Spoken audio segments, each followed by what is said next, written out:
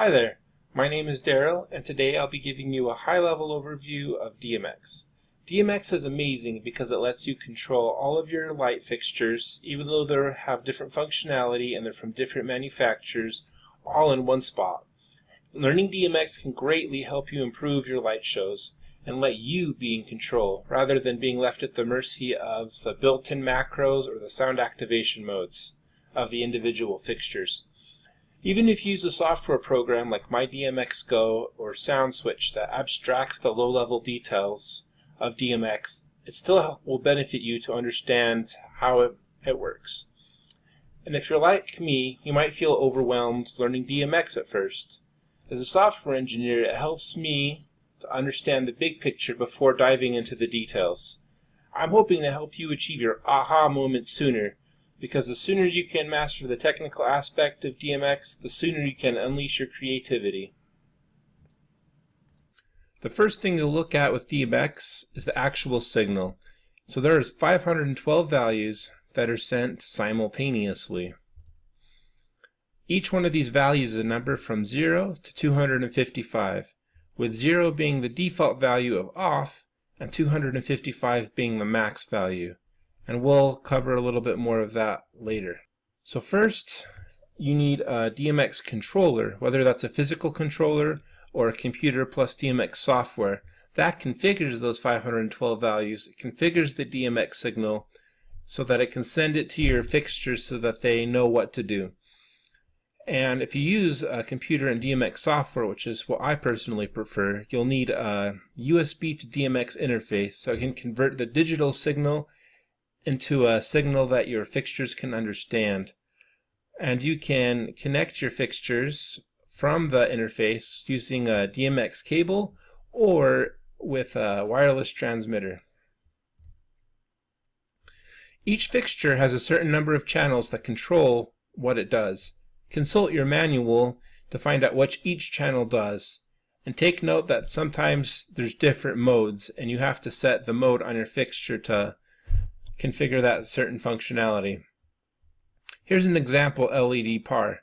It has 4 channels, a dimmer to control how bright it is and the amount of red, green, and blue that is sent. You can set the address of your fixture and it will listen to that range. When a fixture receives DMX input, it receives all 512 values. But since we know the address is set to 1, and since we know that it listens to a range of 4, we only care about the values on channels 1, 2, 3, and 4. In this example, I have channels 1 and 2 set to 255, the max, and the rest are 0.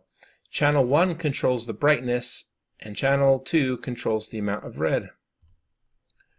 When I set channel 2 to 0, but set channel 3 to 255, channel 3 controls the amount of green, so the color turns green.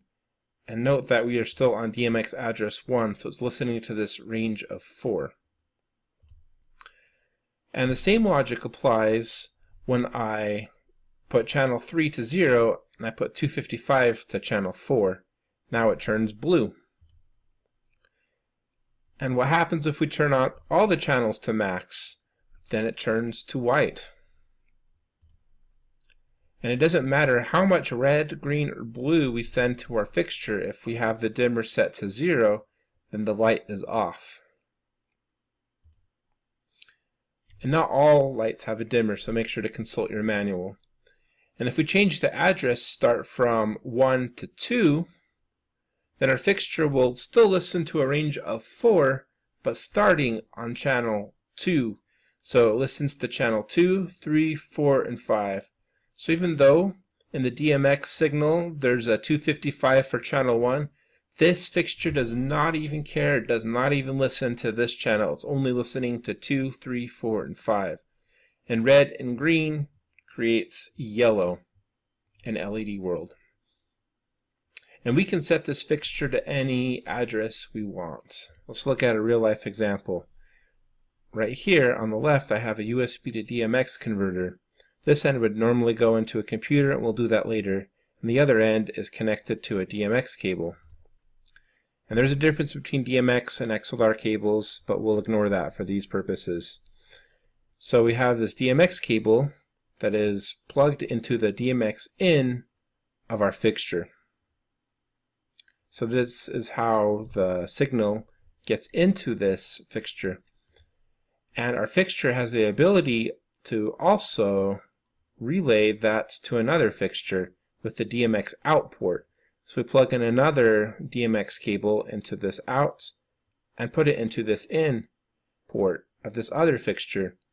And something to note is that the DMX signal isn't modified while it passes through this fixture. So the same signal that the computer configured gets to this one and to this one. That's important because you can control each individual fixture to do something different, or you can group them together to do the same thing. And it doesn't matter what position the fixture is in the chain, they all receive every single one of the 512 values. They can choose which range to listen to. In this example, the first and the third power lights in our chain have their address set to 1. And as we can see here, they are set to yellow, so the dimmer is up, and red and green is set all the way up as well. The second and fourth fixtures have their channels set to 5 and are purple. As you can see here, red and blue create purple in LED world and in normal world too. And you can have as many fixtures as you want to listen to any of the addresses.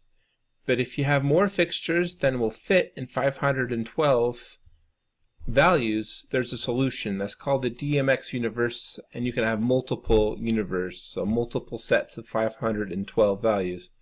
But that's an advanced topic for another day. For most people, especially just getting started out, you will only need to worry about one universe. So I hope this helps. When it comes to a high-level overview of DMX, that's about it. So you have 512 values. They are set by your DMX controller, and they are sent to your fixtures, and your fixtures listen to a certain range, and depending on the values that were configured in the software, it controls their different channels, which control their different functionality. So let's go ahead and do a live demonstration. Now I'm going to give you a live demonstration. So I have some DMX software on my laptop, and it is connected to my fixtures using a USB DMX interface, as you can see here. And then, just like we saw on the slides, I have these two daisy chained. So these two PARs are slightly different than the ones we used in our example. These have 10 channels each, as you can see here. And I have these programmed on channel 1 and channel 11 because they are 10 channel fixtures. And as you can see here in this software, each one of these faders represents one of the DMX channels. So the first one is listening to channels 1 through 10. The second one is listening through channels 11 through 20. And as you saw, channel 1 controls the dimmer. So let's go ahead and test it out. I turned off the lights because it's easier to see. So channel 1 will turn the dimmer all the way up, and channel 5 controls red. And just like that, we see red going up. So the less red I apply, then the more it fades. And we saw that channel 7 controls blue, so that is purple. So the more blue, we see it more turning towards a purplish shade, up until it was really purple. And if I turn down the red, then we'll see that it turns blue. And since these are programmed on two different channels, I have to control this one separately. So I can turn the dimmer all the way up, and then channel 16 controls green. And now, if I change the channel, of the second fixture to be 1, expect both of them to be blue. without changing any of the channels in here. And if I change the channel of the first fixture to be 11, then it turns green. What happens? So we have these two fixtures listening within this range of 20. So that means it doesn't matter what happens to 21 because it is not, these two fixtures are not listening to it. So that's it. So that's my introduction into DMX. I hope you found it helpful, and in the next video we're going to go over chases and scenes and how to start creating light shows. If you found this useful, please smash that like button and subscribe. And if you have any questions, leave them in the comments below. Until next time, bye.